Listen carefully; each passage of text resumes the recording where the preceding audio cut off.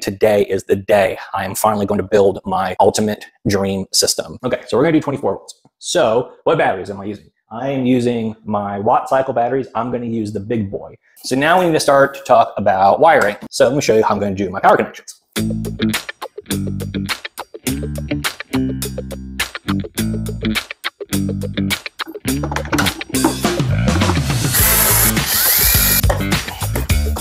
So the final piece of this is connecting the power wire to the battery.